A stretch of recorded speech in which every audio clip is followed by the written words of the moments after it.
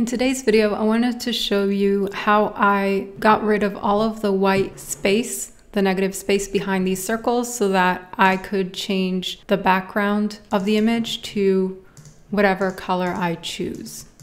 So what that means is that the background is transparent. So any layer, any color I put below it is going to show, but the circles are opaque, so the color is not going to show through the circles. Before making this video, I tried removing the white space many times in many ways, and this is the way that I found to be most efficient for this case. It's possible that for other cases, there will be other ways that will be more efficient. One thing to notice is that the background has a little bit of noise in it, and that's because this is a scanned image of cold press watercolor paper, which has some texture. So the white has some of that noise. And another thing to notice here is that some of the circles here are very light. So if I were to use the magic wand tool to select the negative space, it's also going to grab some of the circles. I could work with that by subtracting the selection of the circles, but that's not my preferred way. I did try that, and it's not the way I thought was the quickest or the easiest to apply. So I'll show you the way that I think works better. I used the magic wand tool and just clicked here, right? And it's also selecting the white in all kinds of islands on this image, and that's because contiguous is unchecked. But if I check contiguous and select, it's only going to choose one island. It's not going to jump across the borders of the selection to other areas like over here and here and here and here. So by doing that, I'm giving myself more work because I'm going to have to select each island, but at least I'm not going to select the insides of the circles. And so I'm going to work in contiguous. Now, let's say I want to delete this area and I hit delete. Then it's actually deleting those pixels from the image. So rather than doing that, I prefer to add a layer mask and use a layer mask to hide parts of the image rather than actually deleting those pixels from the image. So let me explain. So let's say I have this image and I add a layer mask. What that does is it adds this square next to the image. So I can either be working on the image or working on the layer mask. If I'm working on the image and I use a brush and my foreground color is black, I scribble and it scribbles black on the image. And if I change to white, it's going to scribble white on the image, obviously. But if I select the layer mask, if I scribble in black, it's going to hide that part of the image. And if I scribble in white, it's going to reveal part of the image. That's how a layer mask works. Black conceals and white reveals. And you can actually see that when I'm scribbling in black. If you look over here, you can see that when I scribble in black, it's actually scribbling on this little square. And if you're curious, you want to see what the layer mask looks like, press down Alt and click, and you're going to see the scribbles in black and white. And you can even actually scribble directly on here if you want to do that. So that's what layer masks are in a nutshell. And you can disable them or delete them or apply them in order to actually erase the pixels from the image. So I'm going to delete this one and I'm going to start with a new one. And then when I use the magic wand to select this area and I'm selecting the layer mask, not the image, and I hit delete, it's going to paint that area in black on the layer mask in order to hide or conceal these pixels from the image. Now, why does delete do that? Because when you click delete, you're actually filling with the background color. If your background color is white and you click delete, it's going to fill it in white and it's going to reveal that area. So make sure your background color is black when you hit delete in order for that to work. Basically, what you do now is to select each island and delete it. But you can see that some of these islands have noise in them, and the magic wand tool doesn't want to select that noise. So you can tell the magic wand tool, listen, you're being too intolerant to differences. I want you to be more tolerant and accept some of this noise as the same color. So I try and raise the tolerance to 50 and I deselect and select again, and now it's gonna work. So these numbers are just the way that you can tweak the tolerance. There's nothing magical about them. It has to do with the differences in colors that appear in your image.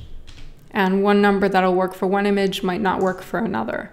Or even one number that works in one area of the image might not work for another. So as I'm selecting, I'm making sure that my selection doesn't cross over into any circle. And I'm making sure that I don't have these specks of unselected stuff. So in this case, if I want to get rid of these little specks, I'll tell the magic wand to be a little bit more tolerant, and hopefully it won't cross over into a circle while still selecting those specks for me. So 65 is not good because it crossed over into the circle, and 60 isn't good because it didn't grab the speck. So what I'm gonna do is stay with 60 because I don't want to cross over into any circle and then have to fix it. But in order to grab that speck, what I'm gonna use is, well, one of many options. If it's just one speck, I can just add that to the selection using the lasso tool. But let's say I had a lot of specks.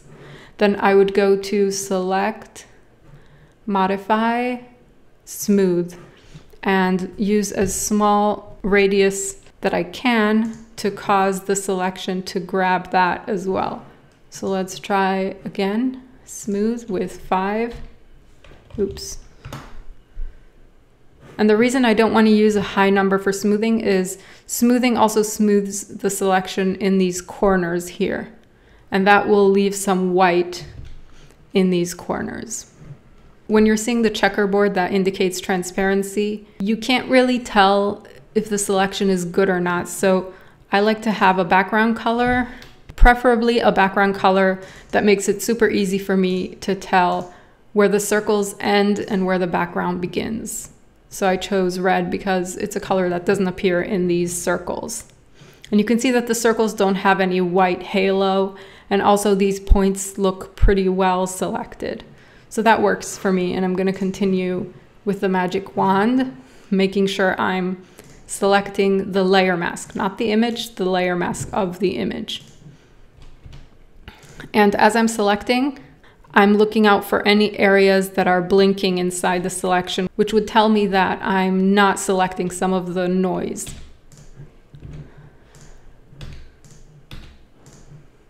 So 60 tolerance works fine for selecting this area because the surrounding circles are dark. But 60 tolerance doesn't work fine here because this circle is very light and the magic wand is too tolerant and it crosses over the border and selects the circle. So I want it to be less tolerant. Let's try 50, and that worked, and that's good for me. Now here also it was too tolerant and it crossed over, but look at this. If I press here, it crosses over. If I press here, it doesn't. So you can try that. Maybe here there's a bit of a darker color, so it's making this also part of the selection. So I want the magic wand to do the work for me. I don't want to define the borders by hand. That will take me hours to do. I know it might sound tedious to play around with the tolerance, but believe me, I tried many other ways to do this, and it's worth it. This was definitely a lesson I'm happy I learned, and it's something I plan to apply in the future.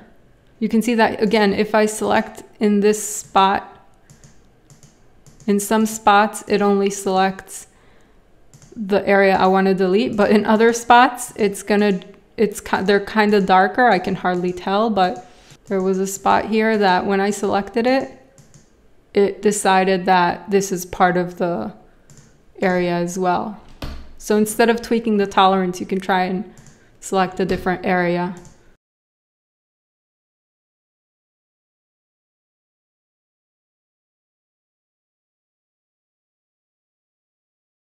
So now you have an image with a transparent background where the circles are completely opaque and aren't affected by the color of the background. And you can change the background color to be whatever you like. By the way, this layer, this background layer, is a fill layer, which means that it represents a layer that's filled in with one color.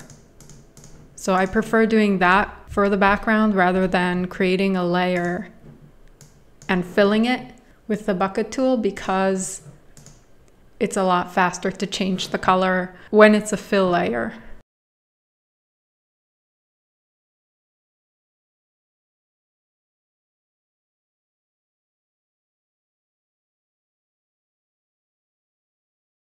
With some colors of background, I can see that I missed some of the specks, so I can just go back to selecting the layer mask and the magic wand and select that whole area and press delete. I hope you enjoyed this video and found it useful. If you did, leave me a comment and a like for this video. Subscribe to my channel if you haven't already done so, and I'll see you in the next one.